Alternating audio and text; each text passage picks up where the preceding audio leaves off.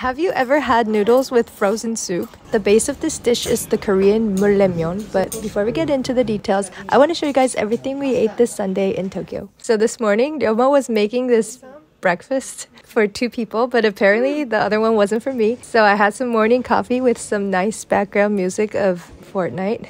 My house is literally a war zone every weekend. I mean, every day.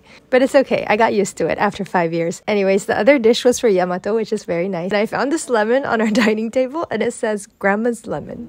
I have a weird family, okay? Anyways, for lunch, we went to this tsukemen place for the first time. It was very affordable. The karaage looked so good, so I got some, and the gyoza for the kids. The karaage turned out to be really good, like 10 out of 10 good. But the main tsukemen was very mediocre. I didn't really like it, and so I'm not going back. I'm honest, okay? But I still ate it, you know?